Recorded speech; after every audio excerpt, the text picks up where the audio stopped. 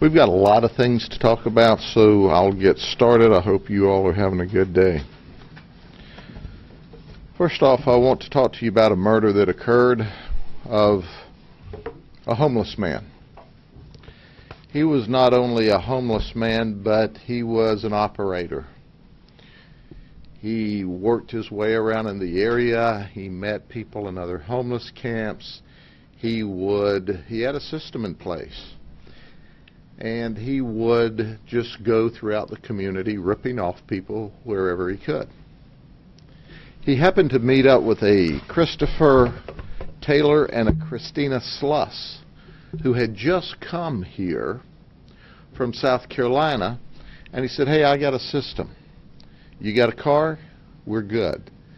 You drive me to the bank, I open up an account, I get a debit card, and then we'll go to an ATM, withdraw the money, and we'll have cash, and we'll rip off the banks." Well, they did this over a period of time, but he got to be a nuisance, and he got to aggravating Christopher Taylor. And he came by on a Saturday morning, and we got to go to the bank, we got to go to the bank, we got to go to the bank, and Christopher just had a short temper, and he had enough. So our Christopher Taylor here started to beat the victim. He beat the victim first with a frying pan. And apparently he broke the handle of the frying pan, and this was in the city of Winter Haven, as I'll get to in a minute. He beat the victim with a frying pan, and that broke, and he beat the victim with another frying pan. And then he tells his girlfriend, Christina, "Hey, go downstairs and get Gary, my brother, and tell him to bring me the bat." So Christina goes downstairs, tells Gary Christopher wants the bat. And he started to beat our victim with the bat. Chris beating and beating, and our victim passed out. Well, then he comes to, and he begs Christopher, "Please don't beat me anymore. Please let me go." Well, that didn't work so well, so they started beating him and beating him and beating him some more. Oh, by the way, did I tell you that he had Christina turn on some music to beat the victim by?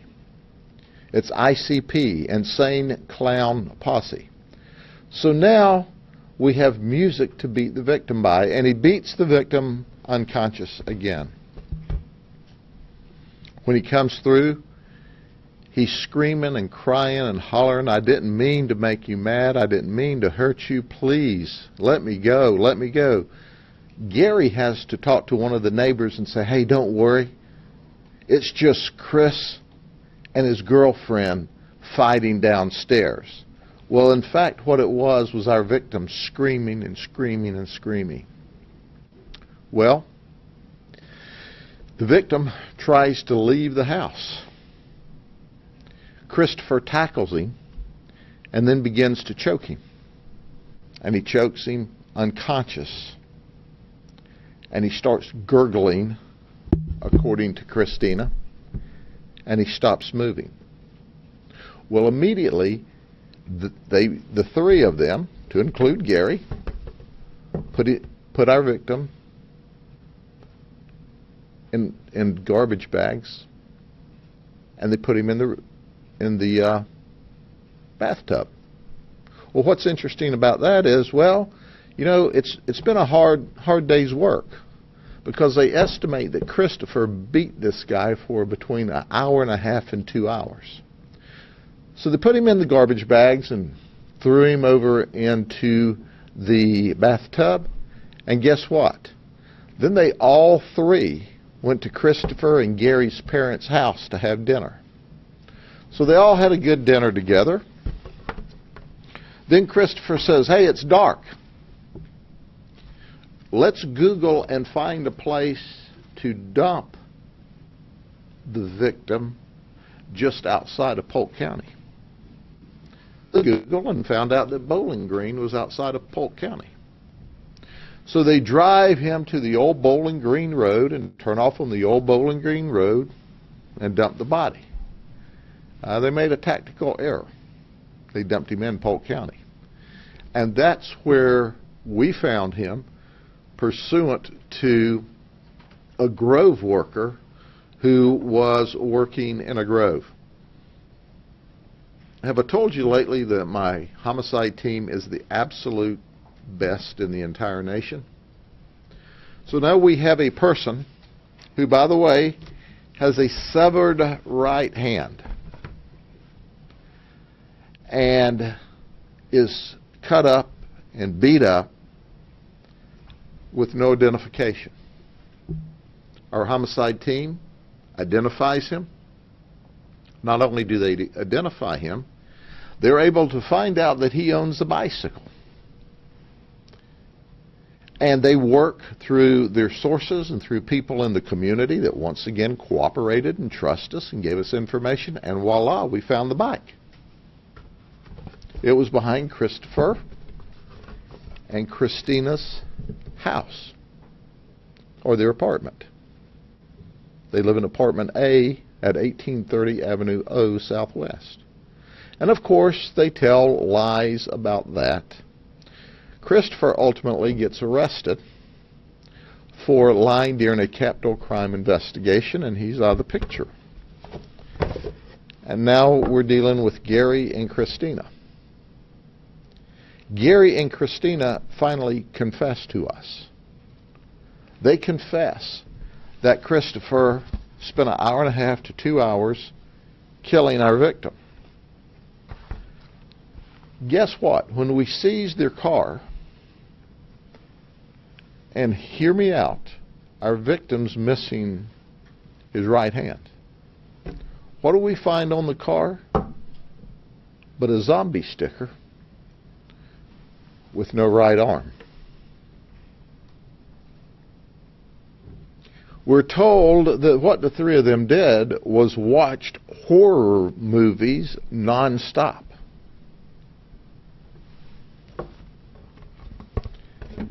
Gary Taylor is from Winter Haven. Christopher and Christina just came from another state. Gary has not been with Christopher and Christina, but he makes the statement, another one bites the dust. We suspect them of committing more murders in the United States. And we're not saying any more now. Stand by for news.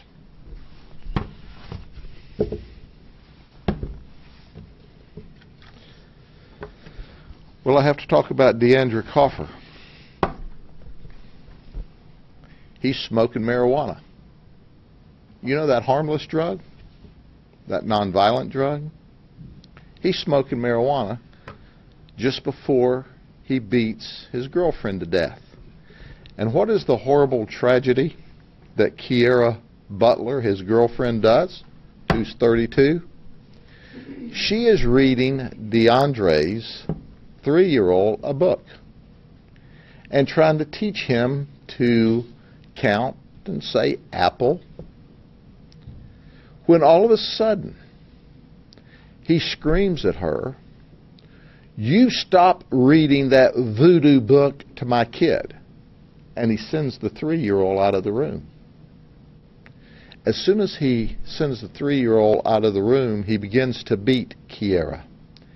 And he beats her, and he beats her, and he beats her, and then he chokes her, and then he chokes her, and then he grabs the 3-year-old and the infant, leaves, goes down the street. A neighbor sees that his hand's all bloody and says, and he eventually called 911, or the neighbor called 911 and he took the phone. I don't have the details. But he makes the statement, "I beat her. I told her not to read that voodoo to my kids, and I don't know if she's dead or not." Well, let me tell you, it was not a voodoo book. It was a child's prayer book. And Kiera was doing what a good mother would. She was reading to the 3-year-old from a child's prayer book, and on this particular page, there was an apple tree with 9 apples. And she was simply trying to teach the child in the bedroom, up in the bed, like good mothers would, how to read and how to count apples. And she's dead today.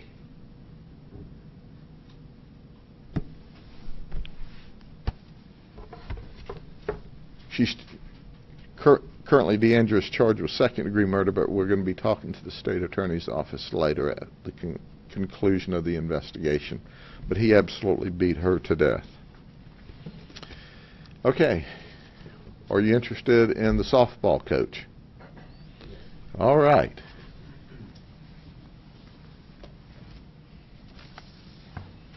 Billy Ray Noe is 33 years of age, and he works in Winter Haven, as I understand, but he's also hired by the school board to be an assistant softball coach at Frostproof. One of his previous players, when he also coached travel softball, was our victim. Billy Ray was also a friend of her daddy. And a group of people went to a concert to include Billy Noe and the girl and a couple of other people. And after the other people were taken home, Billy Noe engaged the 17-year-old child in sexual conduct. In our society, our civilized society, an adult cannot have sex with a child. Billy Ray obviously has not learned that. And as a result, he was arrested and placed in the county jail.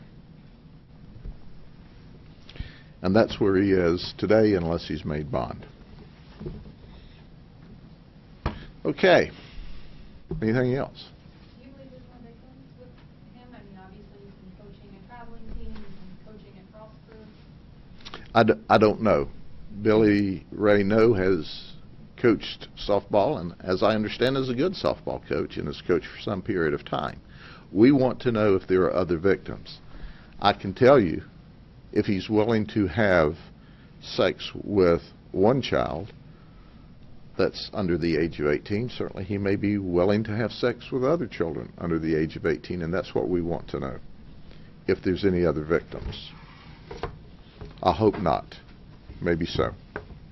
Anything else for today? Can you kind of address some of the stuff you talked about yesterday in terms of the school shooting in Parkland? What would you like to know? I guess first, I know you have the Sentinel program here. What do you think is the solution after an event like this, especially now that it's so close to here? You know, my heart breaks for those 17 children that died as a result of a vicious, mad killer that went on to that school campus.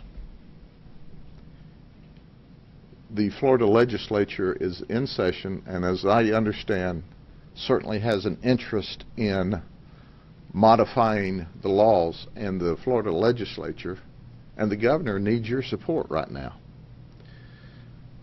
There's no one answer to this issue, but there certainly is processes and protocols that can reduce the probabilities of an event occurring. And if an event occurs, as horrific as it is, there are systems and processes we can put in place to either eliminate or mitigate the damage. Certainly there needs to be more teacher training, more hardening of the targets, the schools. There needs to be stronger teeth in the Baker Act, the mental health evaluation system. Currently, the law says if we think someone is a threat to themselves or others, then we can pick them up, take them to a receiving facility where they can be held up to 72 hours for mental health evaluation. That's not enough. As we have seen in the past around this state and around this nation, we can see some very frightening writings, some very frightening photographs, some very frightening text, but it doesn't rise to the level of a threat. And if we hear about this and we go there, we're not able to do an intervention with an arrest or a mental health, the Baker Act, if they don't show that they're an imminent threat to themselves or others. We need more teeth in the Baker Act. So when we find these people that we're really worried about, we can get them the help up front. That's important. But for the sake of argument, let's look at where we are now. There are interventions. There is training. There is hardening of some of the schools. And we talked about how those things need to be improved upon. But the question is, what do we do when the active shooter shows up? And what I'm suggesting to you is not something that we want to do, but something we have to do. And here's what we have already done in this county with our Sentinel program, and I'm not suggesting that's the only program. We know, the data tells us, that when the crazed madman arrives on campus with a gun, with murder in his eyes, that the deed is usually completed within 2 to 5 minutes. And in Broward County, it was 3 minutes. We know that the police response is going to be a plus 5 minutes. 911 doesn't work. When we get the 911 call, the shooter is there committing the evil deed. So, what do we do? One solution is that you go to the school staff and you seek out those that will agree to be sentinels on the campus, and call them what you want, guardians on the campus that will protect the children. You select them, you provide detailed background investigations, you provide detailed psychological evaluations, then you give them training like we do in our program. We require more firearms hours of training than even the police academy requires for you to be a certified police officer in Florida. We require them to train and qualify at a higher percentage that even the police academy standards in the state of Florida require. Then you allow them to carry a concealed firearm. And you don't have one, and you don't have two, but you have 3, 4, 5 on the campus.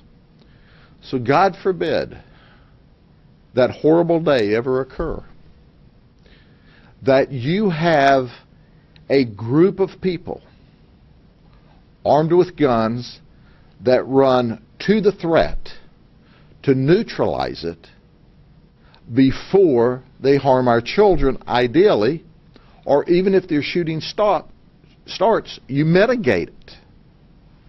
Now, I hear some that go, we don't want to do that. Well, okay, Einstein, you got a better idea? Do you have a better idea of how to stop a crazed, mad person armed with a gun charging a campus with the plan in place to kill children? Well, no. They got an opinion. They run their mouth. Talk's cheap. I got a plan. The Florida legislature is concerned. I talked to the governor. He's concerned and is working toward a solution. I talked to several legislators.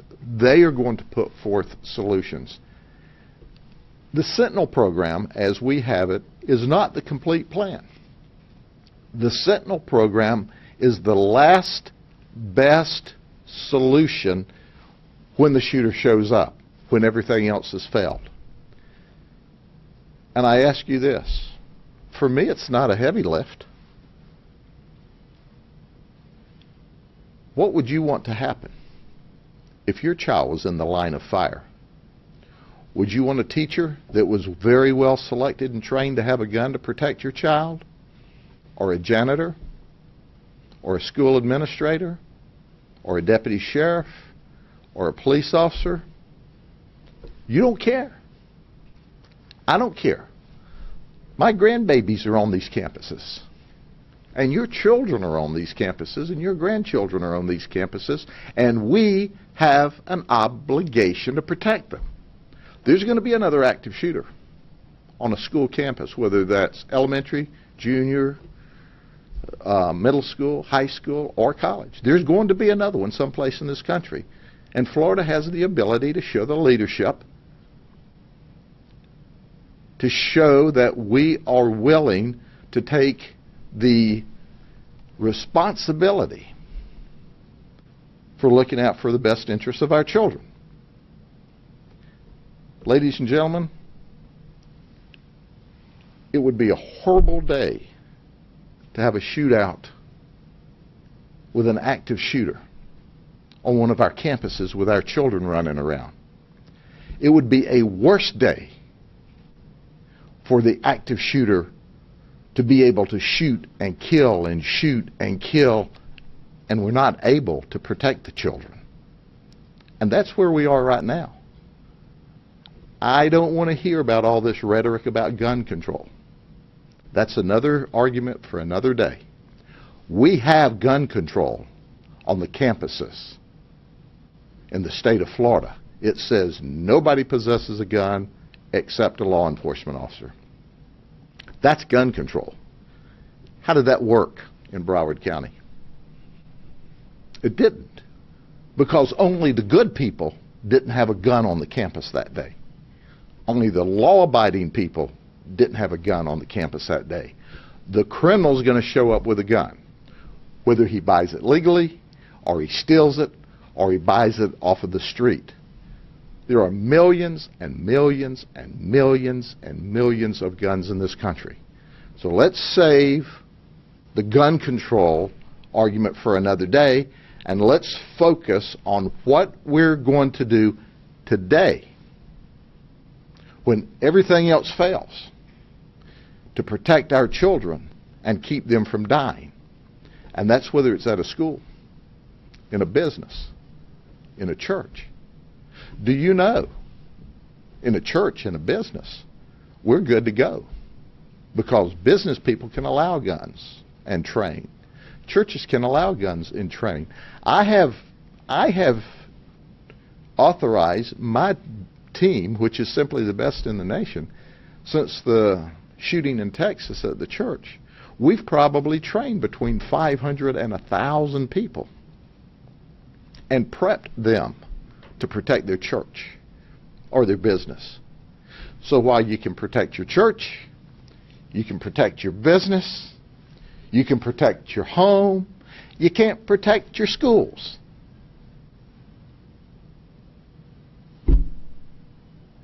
That's pretty crazy.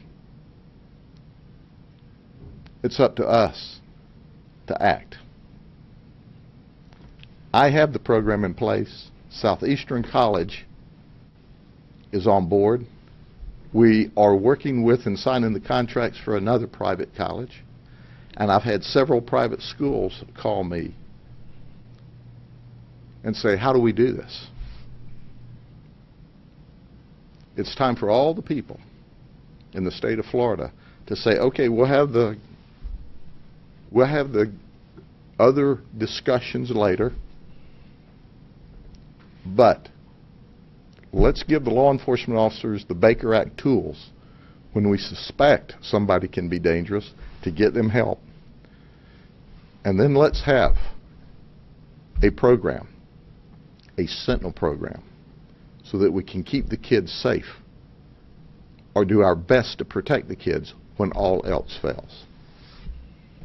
Any other questions? Sheriff, I heard what you said, but what is your stance on banning these assault rifles? I'm not talking about that today. I just, came back from Broward County. I spoke to survivors, families of the victims, and people, community leaders.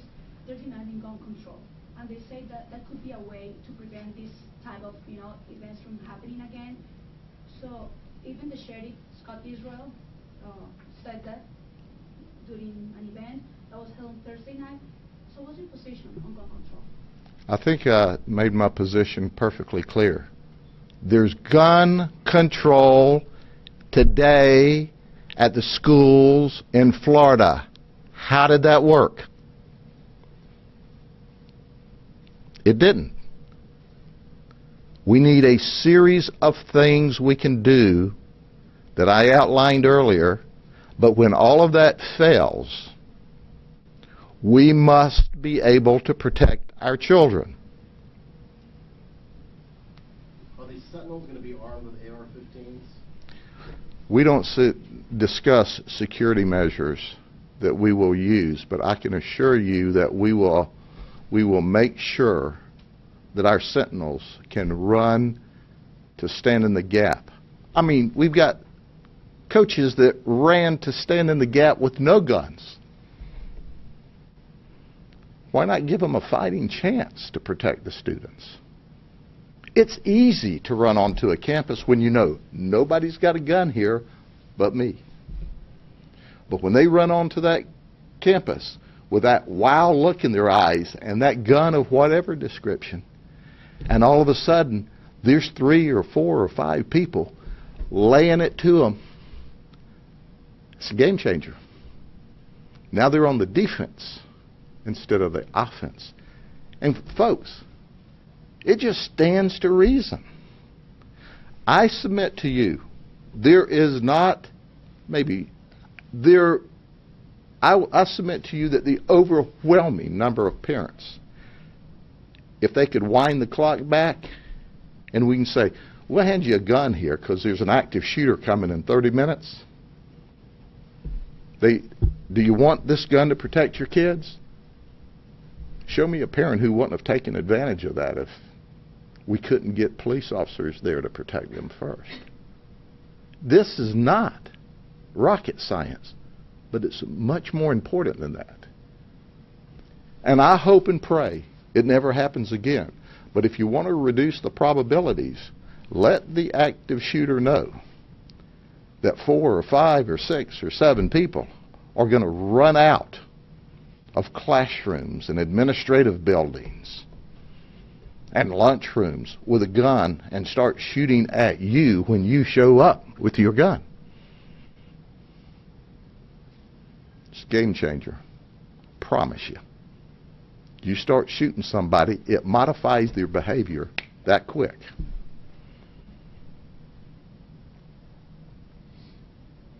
We'll even have them apologizing for ever showing up with a gun by the time we get the first 3 or 4 rounds in them.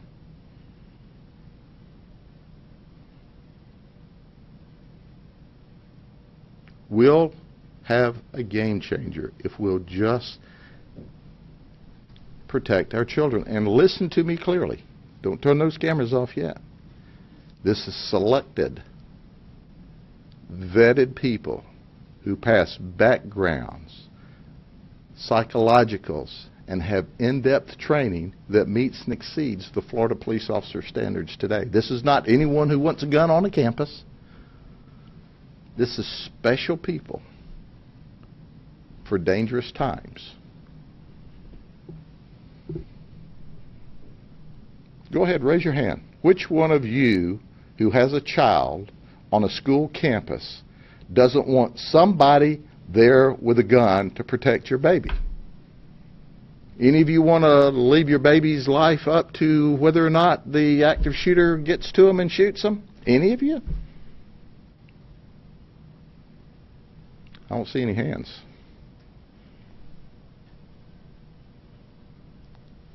All we have to do is approach this as, how do we want our babies protected?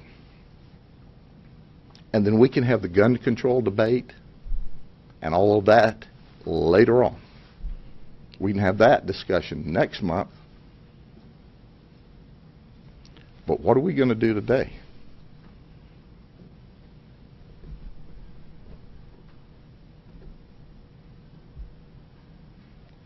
Is that all the questions? I got plenty more answers. But it's along the same lines as the one I just gave you. Thank you very much. Have a good day. Thank you.